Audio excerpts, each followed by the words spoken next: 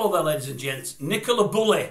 I believe the coroner's verdict's come in now and they've ruled accidental death. And is it shock as she's gone into the water, body suffered shock and probably heart attack and died? What a great shame. My thoughts are really simple. It's she's left a couple of kiddies and a partner. I think a mum and dad and maybe a sister, if I remember rightly. I believe they're still getting nasty messages through on various platforms, and I just can't understand that. I think that's very, very wrong. Must say, I'm surprised that the coroner can say she's fallen in an accidental death and be certain of that, because I would suggest she could have fallen in accidental death, she could have been pushed with no struggle and nobody's seen it, or she could have jumped in. I hope she's not, but she could have done. We just don't know. We're not going to know.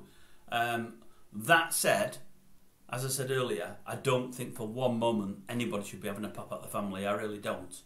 There's nothing that they could have done. They weren't there. Assuming she wasn't pushed in, nobody was there. So I don't think really we're ever 100% going to know.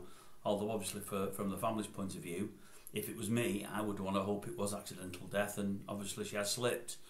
But without any evidence that she slipped, I find it hard to believe that they're saying it's a definite accidental death, you know, because I don't know how you can prove that. Why was she so close to the edge? Was it the dog that took her there? Was it a dog's ball, as they said? It just seems a little strange. But, and I'll say for the last time, I don't think for one moment any grief should be coming the family's way. They've got enough to deal with without any grief. And all I can say is rest in peace, young Nicola. You know, taken too young, and what a great shame. What a great shame.